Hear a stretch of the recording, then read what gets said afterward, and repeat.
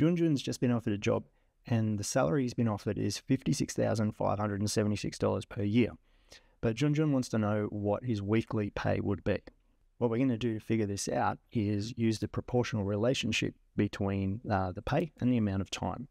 So we're given a pay per year, and let's take a look what that means. So over the course of a year, we're going to assume that there's 52 weeks. It's not exact, but let's work with 52.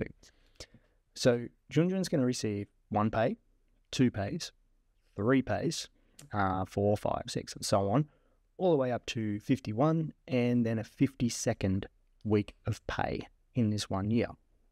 So that means 56,576 is going to be what we get from 52 pays. And Junjun wants to know what 1 pay is equal.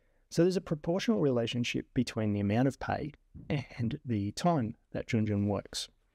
So moving from 52 down to 1 week of pay, we need to divide by 52. On the other side, we need to do the same thing. So we're going to need to divide by 52 on that side as well.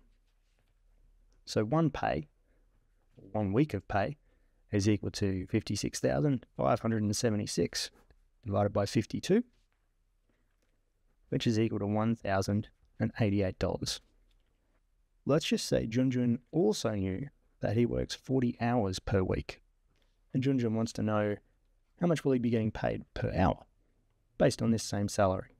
We need to note that 1 week is equal to 40 hours, so 1,088 divided by 40 could give us $27.20 per hour.